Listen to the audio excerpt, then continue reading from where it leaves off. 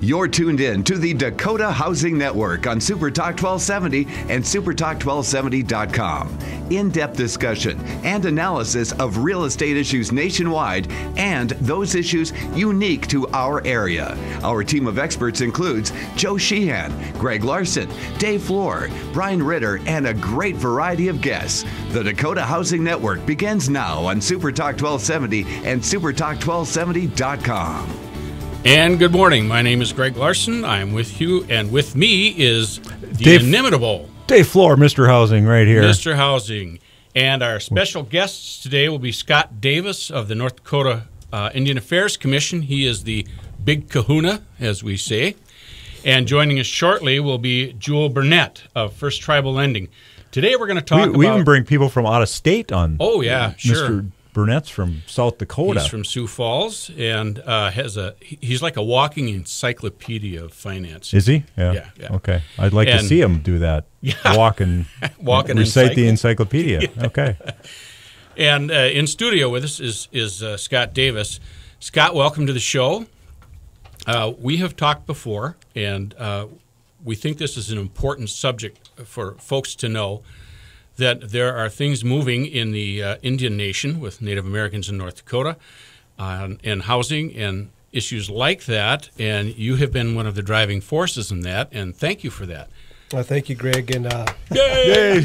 Where do you go, Scott? All right. Thank you, Greg and David, for time today, too, and also thank Jewel for joining us today, too, all the way from South Dakota. But my 6 years as Commissioner for Indian Affairs in our state has been a very blessed ride, I should say, but also a lot of challenges on the way. So, coming from back home and watching things, the opportunities and also the challenges back home, one of the biggest challenges has always been housing. How do we get adequate housing for my tribal members, my relatives back home, and so that's been part of my duties as commissioner in finding a unique way to do that, because predominantly over decades, housing really works in maybe one or two ways. It's HUD housing, appropriated by Congress to the tribes to build X amount of houses each year or every other year, or whatever it may be. So it's really dependent upon the federal budget, and that's a challenge. It's a challenge to our tribes, and it's continued that way for decades. And so we're trying to find out new ways to bring incentives to the tribes, but also how do you do business loans, housing loans on tribal lands, which is unique as well. And that's the value of having Mr. Jewel Burnett here as well. He'll explain in depth of that too. So those are the things what we're doing here as of late. Good. We've talked about this a couple of times, Scott. When I was a little kid, my grandfather had two ranches in North Dakota, and interestingly, both of them bordered a reservation. So I got to know a lot of folks on and off the reservation, became good friends, still good friends today. But it seems to me, back in the 50s and 60s, most predominantly 60s in my memory, it was a lot easier for folks to get into a house then than it is now. Is that bureaucracy that's changed, or? Yeah, well, I think one of it is our population growth. We're the fastest minority population growth in our state. We've been that way for a while, and we're going to continue that way. If you look at the U.S. Census, our North Dakota censuses, we're a fast-growing population. Compound that with the tighter budgets in Washington, so you're finding that those budgets, population growth, kind of colliding, and really creating a very housing problem for Indian country here in North Dakota too. So the other thing is it's very challenging to do loans on trust lands. There's a lot of, as you said, bureaucracy to that. I've had conversations with gratuity land programs here in the state. Whenever you're doing a home package, and I use the example of my wife and I. When we bought our home here in Mandan here a few years back, it was pretty simple, I would say, because of the fee status, the taxable status, just the land itself. It's pretty simple. So there was probably a very I guess, how can I say, from a real estate from your perspective pretty cut and dry. This is how we do it. Well, on the tribal side, it's different. It's really different, and not too many people have that niche on how to do those things because it takes a long time, and it kind of drives, in my opinion, my personal opinion, it drives business away because of the bureaucracy of that too. If I can interrupt you for just a second, for the listeners, fee status means that you pay cash for land and you own it.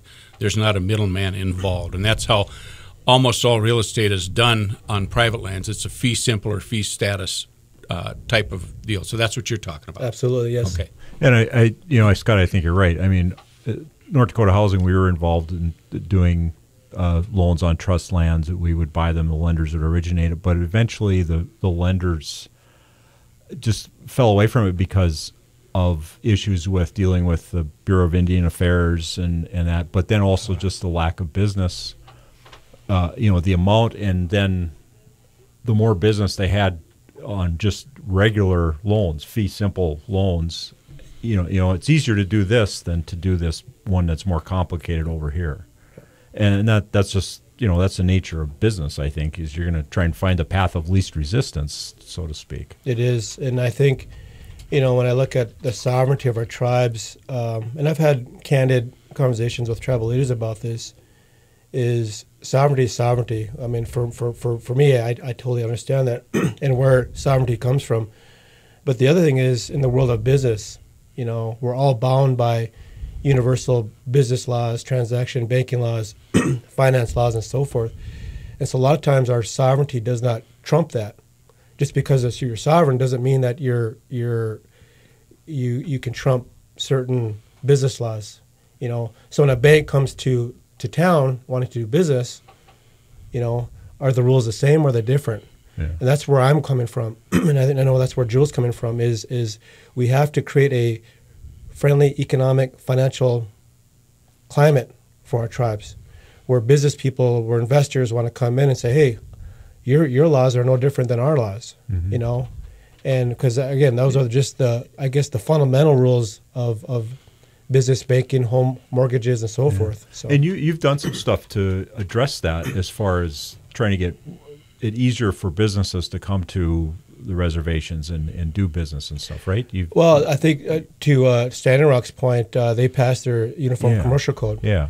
That was one I've been working very, very hard on over the last, I'd say, 4 years in partnership with the Federal Reserve Bank, bringing in other tribes from Montana, the Crow tribe, Crow Nation out of Montana, the Chippewa Cree tribe in Montana, the Oglala tribe and Cheyenne River tribes from South Dakota, and also I think it's the White Earth Band in Minnesota, all have implemented their UCC code in partnership with the Secretary of State. What does that mean? It creates a transparency, a window where investors can look in and see what type of business climate is being conducted on the reservation. Mm-hmm. So it levels the playing field a little bit. It gives investors and bankers a level of comfort. And so those are, again, the laws, the environment that we're trying to create with our tribes, and it all leads to housing. I know we had a couple thoughts. Tribes had a couple thoughts about doing some proposed bills, and from a banking standpoint, now that the UCC is passed on Standing Rock, this really opens the door for a lot of things. So, but again, you just can't have a UCC code sitting on the shelf. You need to exercise that. You need to put that UCC into action, and I think part of what we're trying to do here with housing is going to do that. Yeah, because if you can get business rolling on a reservation, that's only going to help with the housing, because people are going to have good quality jobs. That's it. That's the key, jobs. And that's absolutely, it all fits together. And it's private market, in my opinion. Yeah. A lot of it is private, because predominantly everything's kind of owned and controlled by tribal government, and that's a good thing. But we need a large more sector of private business and home ownership. All right. Okay. Well, we're going to take a break. Okay, we'll be back with Scott Davis, and hopefully Jewel Burnett is going to be able to get on the phone here when we come back.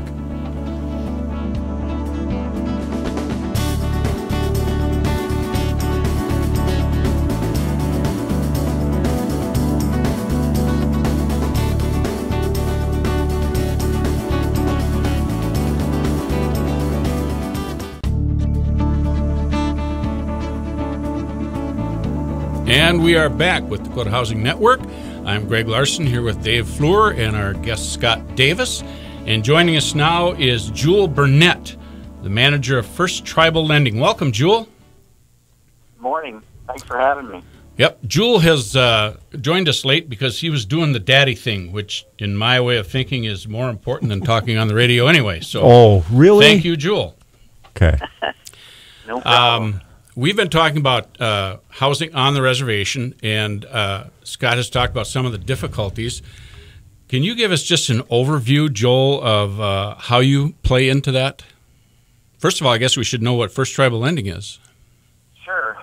First Tribal Lending is a mortgage company that specializes in providing the HUD Section 184 Indian Home Loan Program, which is a specific mortgage program that was designed for Native Americans to use. Came about back in 1992, created by Congress to try and entice lenders and bring in mortgage capital to the reservations on trust lands. So that's something that First Tribal is basically specializing in. We deal with Native Americans nationwide trying to build or buy homes on or off the reservation. Okay. Very good. And the real key, Jewel, this is Dave, is that we talked a little bit in the first segment about how hard it is for lenders, the typical mortgage lender, to do business on a reservation with trust land or whatever, because they don't do a lot of it. So they don't have the process in place necessarily where you're the expert. This is what you do day in, day out. You know the hurdles and how to work through that. And that's really, this is one place where, specialization like you have is really important. Right. And, back when I got into banking, and I don't want to date myself here, but I was in high school when I started in the bank in my hometown in Mission, South Dakota. But the bank there was unique in the fact that they were doing deals on trust land for mortgages for the local tribal members before this program even came into existence. So I kind of had a head start a little bit on, what it took to get a deal done on the reservation on trust land. So when the 184 program came into existence, the guy that hired me just seen a good fit and, brought me on board and we took off running from there. But it is a challenge. It's not easy by any sense, but we have created a lot of partnerships with the Bureau of Indian Affairs to try and get these trust land deals, streamlined if you could, the best we can. I've been involved in transactions that it's taken me 4+ years to get documents from the government, so my tribal member can build a home on his trust land. And then it took another 4+ years to get the documents back and recorded so I can get my guarantee from the HUD office. That is not the case in every circumstance, and we've come a long ways since then, but we still have a lot of work to do across the nation on reservations due to the housing shortage and the population growth and stuff like that that's going on our reservations to provide homes and roofs over people's heads that choose to live on trust land. So that's something that I'm very in tune with. My team has created a niche for themselves to become experts in this process and develop relationships across the country with different agencies of the Bureau of Indian Affairs.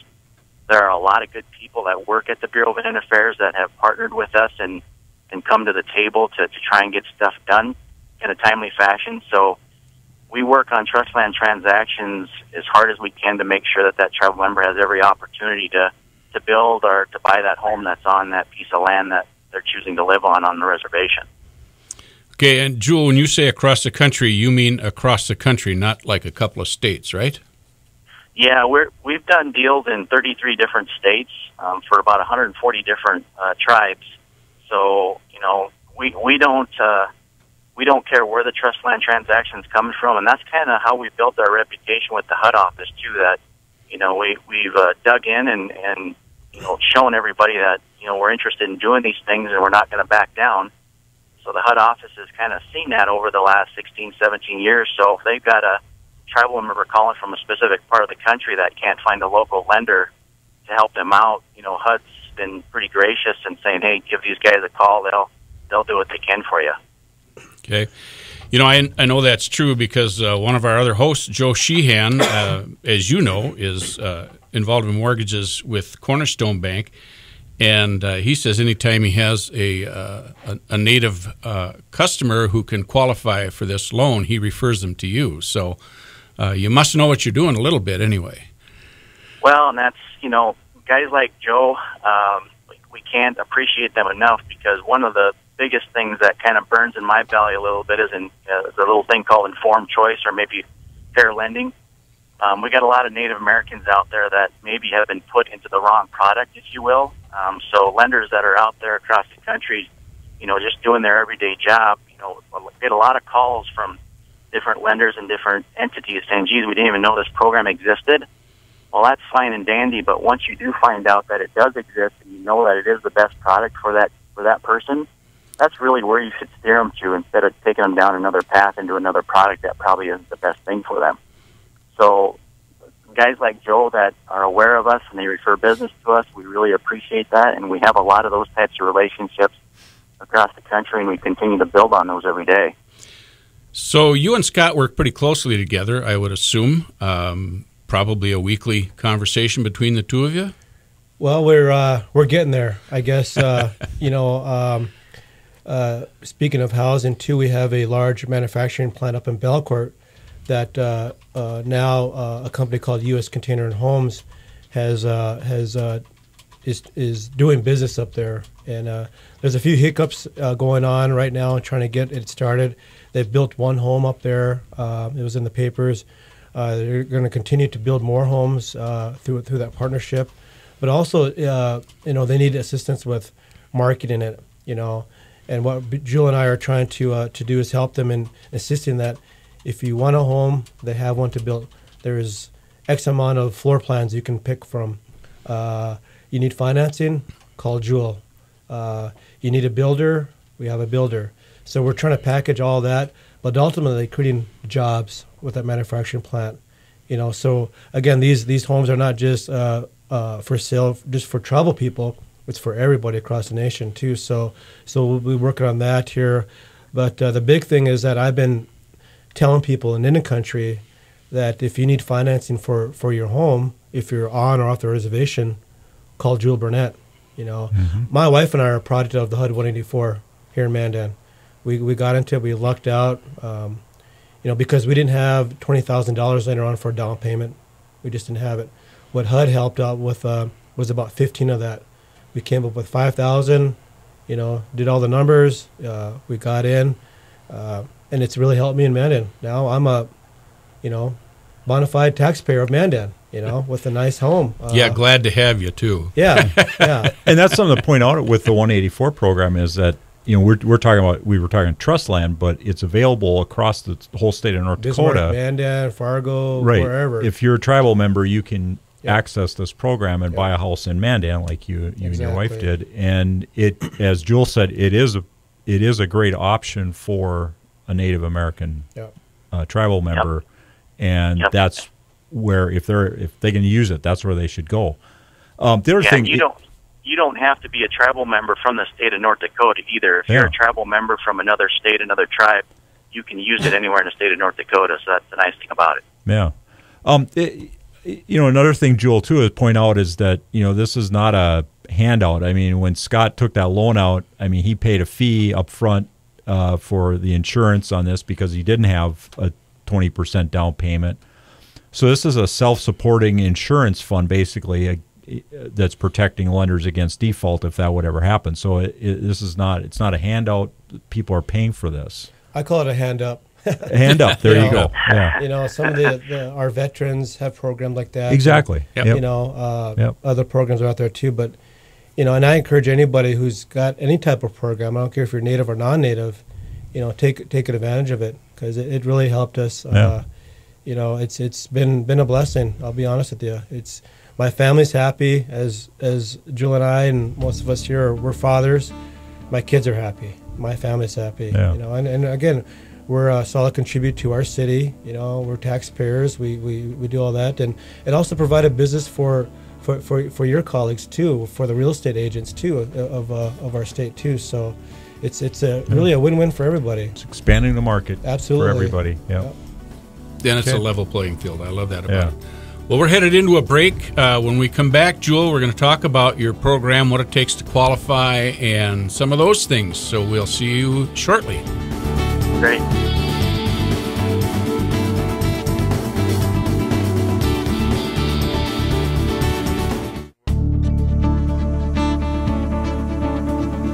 Welcome back. We're here with Dakota Housing Network. I'm Greg Larson. Next to me is the wonderful and beautiful... Holy cow. Greg. Dave Floor here. Okay. Well, he's wonderful. Nobody's called me handsome. Nobody's called me beautiful, Greg.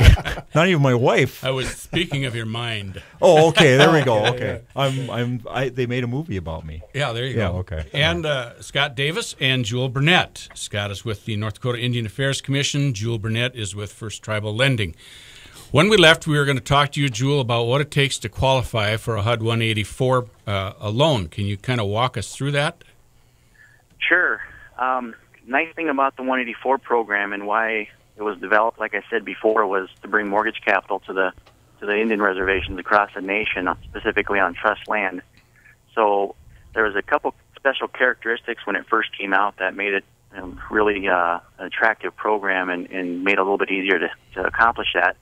One is it's not credit score driven, so we don't care about your credit score, and that still is the case today. We don't care what your credit score is, and the reason why they created a program that doesn't deal with credit score is because we see a very common issue across Indian country with medical collections.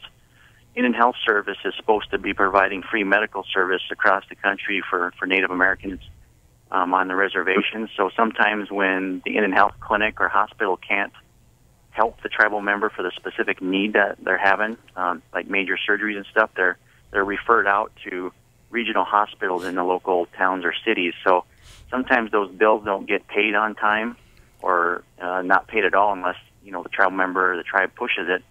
And also IHS is funded by the government, so, the funds that flow through IHS are limited also. So sometimes medical collections pop up on people's credit history, and that obviously is a hurdle in trying to get, a mortgage loan done in a normal circumstance. So for that reason, there's no credit score. It's not a credit score driven program, so we're able to jump around that a little bit. Number two is the down payment is lower. For anything over $50,000, it's 2.25%. $50,000 and under, it's 1.25%. The down payment and closing costs can come from a tribal down payment program. Before November of last year, there was no PMI insurance associated with this program. As of November 14th of last year, they instituted a small PMI premium at 0.15%. So the PMI rate on this loan is far less than, per se, the FHA or the conventional world. So what we're looking at, and the program works with a 41% debt-to-income ratio. So we're looking at the people's credit history and determining what their minimum payments are out there and what their gross monthly income is, and we're determining what they appear to qualify for in a max mortgage amount. The 184 program does also have max mortgage limits per state and per county. So a lot of our people on the reservations aren't building or buying a house over $271,000. So those mortgage limits are pretty much tolerable, or they accommodate us for what most people are trying to do on the reservations. It's in those high cost areas on the coast for our tribal members located in California and on the East Coast that have a little bit troubles with the mortgage limits because of the high cost of living on the coast and the max mortgage limits that are out and set forth by HUD within those areas. Okay, so the program is really a nice program from that standpoint of those characteristics. It differentiates itself from like FHA. I think your FHA program today is 3.5% down, and I think your PMI premium is 0.85 if I'm correct, but I could be wrong. You're there. correct. But it's a much more affordable program for the tribal member. And when we're talking deals on trust land, one of the nicest things about the program, so we don't have a market on most of our reservations. We're building markets there. So when we talk about appraisals, when we're building a house or having a manufactured home or a modular home put on the reservation, we don't have to use the comparable sale approach in the appraisal world. And when you talk to an appraiser about that, it'll probably make him do cartwheels because that's not normal. What they allow us to do within the 184 program is a cost approach appraisal if there are no comps available in the area. So that's been a big factor in building these markets on the reservation because there are no comparable sales typically on our reservations, especially on trust land. So that's been a big benefit to us. I'll tell you, Jewel, as a realtor, I would love that appraisal method to be universal. That's just a great thing. So you said your max mortgage is $271. That's the same as VA, and I think it's pretty close to you guys, isn't it, Dave? Yeah. Yep. So the point here is because it isn't credit driven doesn't mean it's free. It means you still have to prove your ability to pay. You're just using different standards on how to reach that ability to pay. Is that correct? That is correct. We're looking at the last 2 years of your credit history pretty hard. So if you have any outstanding judgments, collections, charged off accounts, things like that, all that kind of stuff is going to come into play. So if it's not a medical bill and you have a charged off account or some other type of collection, those types of things have to be paid before we can take the next step. So it's just not something that just because the credit score isn't taken into consideration, credit does matter. And of course, you have to be able to afford what you're trying to get into. 41% debt to income ratio. It's a one ratio. It's not a front end back end ratio. It's one solid ratio. You don't want the entire 41% of your income going towards your mortgage payment, because then it doesn't leave you any room for other debts like car payments, credit cards, things like that. So we got to be careful on looking at the credit. A lot of people call in upset because they said credit doesn't matter. No, credit score doesn't matter. But your credit does matter. So what's happened in the last 2 years or what's existing out there for derogatory credit, that's what we have to address before we can take you to the next step. Okay. We're, I think, just about ready for our next break. No. We got 3 minutes. Okay, I got a question. Go ahead. Okay, Jewel. Now, you mentioned, it's got a lower down payment requirement for the program. The cost of the mortgage insurance is cheaper. You're going to have people out there that would say, well, that's just asking for trouble. The people that think everybody should have a 20% down, et cetera. Do you have any knowledge of what is the delinquency foreclosure rates on the HUD 184 loans? I do. It's programmatically nationwide since the program's been in existence.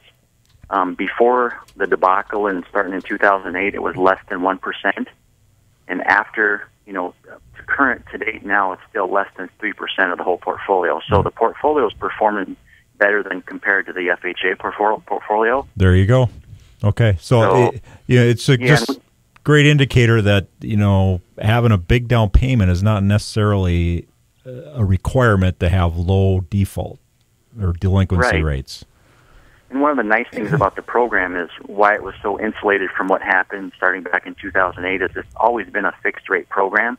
Yeah. We were never able to offer an adjustable rate program. So I think that was a lot of help, in having that option being mandatory as far as a fixed rate versus being able to offer those option arms and things like that. Yeah. Another thing, you're talking about credit, and you don't look at the credit score, but you're still looking at, is the person paying their bills, if they have a credit card, et cetera. Do you run into a lot of people that don't have the traditional credit? Like maybe they don't have a credit score. Can you look at alternative credit? That's a great question, and yes, we do run into quite a few people that, typically we're a cash and carry culture. Yeah. There's a lot of people that still don't trust banks, so they'll go and cash their check or get their deposit, and they'll just take all their money and just, keep that in hand. And they don't like to finance things, so yeah, we can use non-traditional credit if the borrower does not have any credit at all. So if we can get 3 non-traditional credit sources, we can proceed and move forward with those 3 non-traditional credit sources if there's absolutely no credit out there. What's an example of a non-traditional credit source?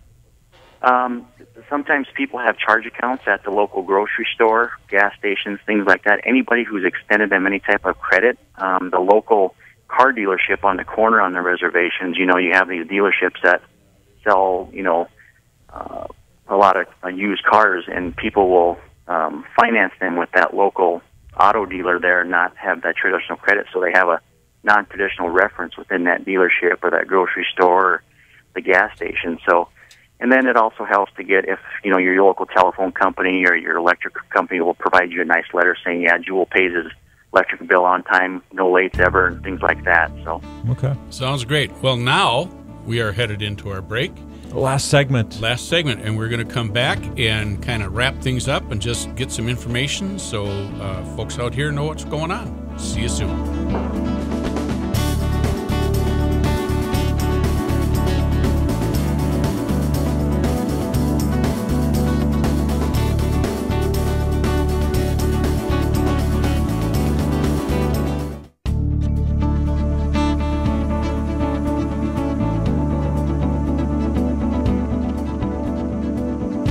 Welcome back to the Housing Network. I am the...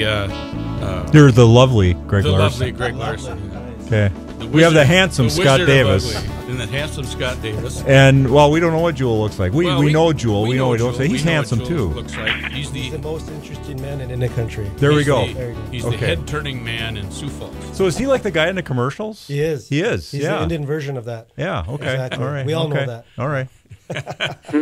All right, Jewel, now that you're blushing, and of course, since you're on the phone, we wouldn't know that. We're going to guess. Tell me just a little bit about where you go. I do have one specific question I'd like you to start with. If someone wants to buy some acreage in the country and build a house on it, can you work with them on that? Or is your 271 limit on that, or is that a different program, or am I just wishing? No, you can do rural properties. We tend to not like things over 20 acres. So when we get into that, if you're buying, we do see trust land transactions that are 20 plus acres. There's an 80-acre plot. We like to pinch those down, to 20 acres or less. We don't like to take mortgages on anything over 20 acres. Not to say that we haven't, but HUD just kind of frowns upon that. And I think so would the BIA, especially. The BIA does their job there to make sure that lenders aren't taking advantage of the tribal member and over collateralizing, over securing their notes. So if I have a tribal member that, is borrowing $60,000 to put a double-wide manufactured home out on his 80 acres, that 80 acres might be worth, several $1,000s depending on where it's at. And we don't need to take the full 80 acres. So it is possible to use the program.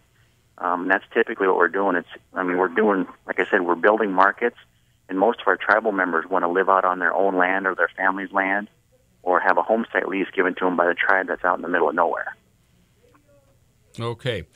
And if we want to be on fee land off reservation, you can still work with your clients? Same thing. And then, of course, when you get off tribal trust land and into fee simple land, then your comparable sales come into play a little bit harder because it is fee land, so they're going to look a little harder for fee simple comparable sales. But again, if they can't find them, HUD allows us to use the cost approach. Great. Sounds great. So we're talking about tribal members. Is that universal across the country? And I know the answer to the question, but I'd like to have you give it. Yeah, each tribe determines what their tribal enrollment degree of Indian blood is. So we don't dictate, the lender or HUD doesn't dictate that. It's if the tribe has, whatever the enrollment policy is, we respect that. So as long as they have a tribal ID card with enrollment number, they can use the program. So, like, for example, the Cherokee Nation, they don't have a blood quantum requirement. They have a descendancy policy. So if your family was a descendant of the Cherokee tribe, they just automatically enroll you with that kind of proof. But my tribe here in South Dakota, we have to be a quarter of Rosebud Sioux tribe to be an enrolled member of the Rosebud Sioux tribe. So each tribe dictates what that is and what their membership enrollment requirements are. Okay, and that's pretty universal, I think, in the tribes in the Dakotas, isn't it? You have to be a quarter? Yeah, pretty much. Because believe it or not, as blue-eyed and blonde-haired, well, when I used to have hair, it was blonde. As I am, I'm a son of the American Revolution. You can go back to pre-revolutionary times in my family, and on my mother's side, one of my relatives was widowed, and then he married a Pequot woman in Connecticut. Yep.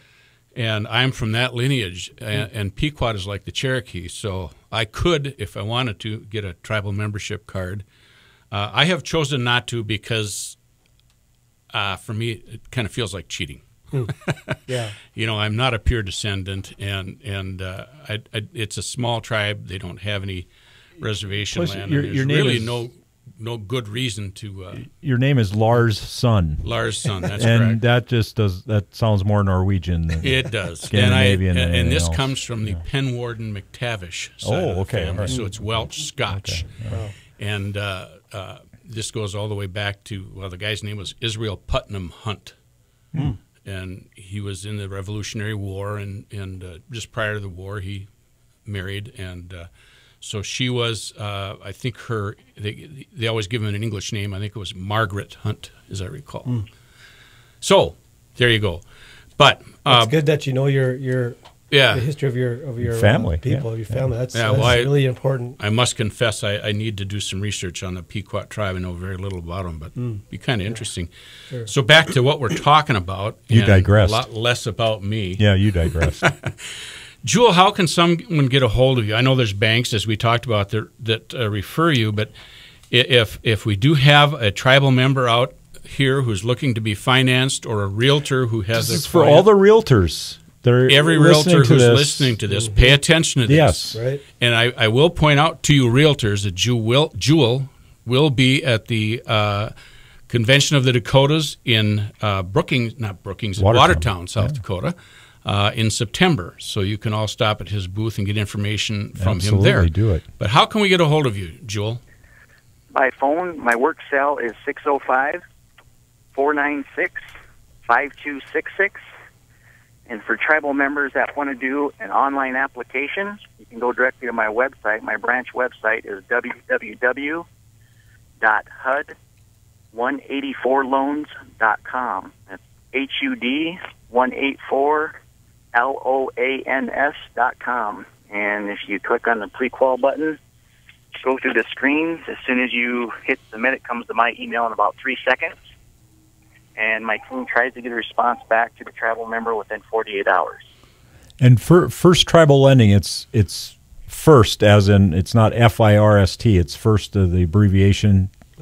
Number one. Yeah, the number one. Yep. Do the Google or Bing or whatever search thing you do, and you'll pop up. And is your picture on there so everybody can see who they're dealing with? It is. And so all right. My entire team that's out there. So I have Eric Sprankle, Adam Hicks, and Nate Schmidt in my office that help originate the loans, and we have processors and assistants in the office. So we have a full team here in Sioux Falls. Yep. So it's not like even though it's always good to go in and see somebody. This is really online. It works, and they can talk to you. They can see what you look like, so they know who they're dealing with. Yeah, and for the real estate companies that are out there listening, I did this. I haven't done a lot of presentations to real estate groups, which is kind of funny if you think about it. But I'm willing. I travel quite a bit, so if you have a real estate agency that's wanting me to come in and do a presentation on the program, I'd be glad to do that. Okay, so Jewel, I call in and I want to start this procedure. What questions are you going to ask me, and what are you going to tell us? First of all, we start with your credit and your income. So we're going to talk to you about your credit, and we're going to talk to you about your income. We need to verify that your income's stable. There's many different sources of income that come off the reservations. We have some per capita gaming income with some gaming tribes that income can be used. But the biggest part, if you're employed and you're W-2 income type borrower, then we're gonna ask what your hourly wages, or get your W-2s from you and a recent pay stub, and determine what your income is, and then take a look at your credit and cover that in detail with you. So those are the two main the biggest hurdles. And then, of course, the education piece and just talking with the tribal member about the program and the steps in the mortgage process, because the mortgage lending world is really still new to our culture on the reservation. So we're doing a lot of education every day. Okay, and that's going to program and steps. That's going to lead us into our close. Scott, what do you want to tell me about home ownership? Exactly, and Jules exactly right. The I don't think there is a Lakota or Dakota word for ownership in our world. But what this done for my family is created a feeling, making it personal of ownership. It's a different feeling. I tell you. I know that the tribes are really stressed out with their housing authority departments for maintenance, for etc. Kind of the dependency thinking, so to speak. But what this does is create ownership. So I think in everybody's world, ownership, when you own something, you're going to value that. You're going to have a higher personal value to that, and that's what it's done for our family too. So, and it leads to other things, the ownership of our cars, our homes, the ownership. It's really self-sovereignty to me is what it really is too. So really glad that Jewel has this program out there. I encourage all the listeners out there to really take a look at his website, call him, utilize me to get to him, whatever it may be. But there's a big opportunity out there for us too as well. So anything we can do to help you guys out there. How did people get a hold of you, Scott?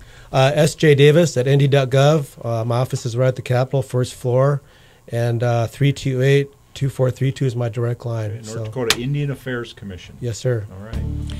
Well, thank you very much for listening. This is a subject I think we will revisit in the coming months to see how it's developing, and thank you so much for listening to the Dakota Housing Network.